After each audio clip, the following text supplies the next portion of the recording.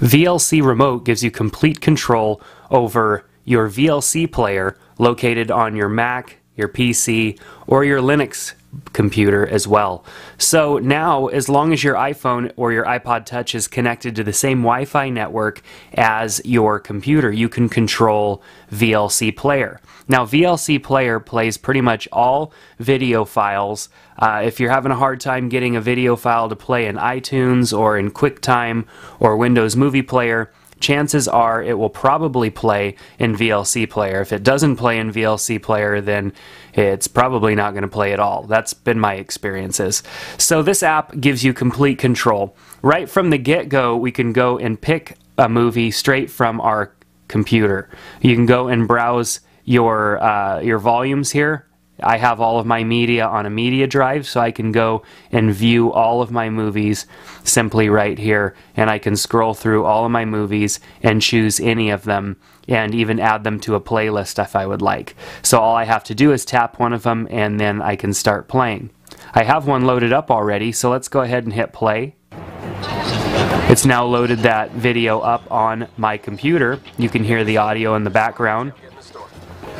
And so from here I can use this to scroll the volume up and down, to scroll through the time.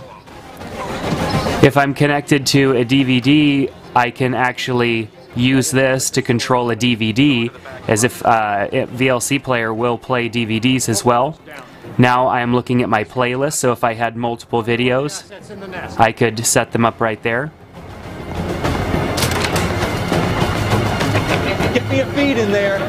I want Grab Team C in there. Tell me what's going on. Another view of my playlist. I could then put it on shuffle, repeat. We have different modes right there. One of the neat features here is that you can zoom in using multi-touch to control where you're at in the movie. You can also do that with sound.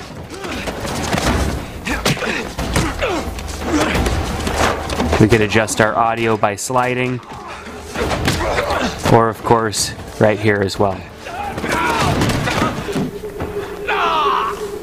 If I want to go full screen on my computer, I simply tap that button and I go full screen.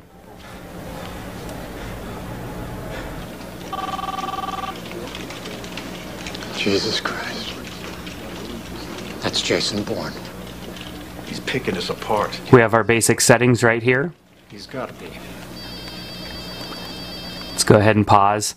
So there are a lot of features here. This is a very feature-packed application to give you complete control. So say, for example, you are watching movies on your computer, or perhaps you have connected a computer using it as a media device to your television. You can use this application to control all of your media and watch your media, even listen to audio as well on your computer, whether it's connected to a TV or if you're just sitting behind your desk watching it as well. Also works with laptops, and there are a lot of people nowadays creating media centers with computers, and so this is a great, inexpensive way to have complete control over your media. So I really recommend that you take a look at VLC Player.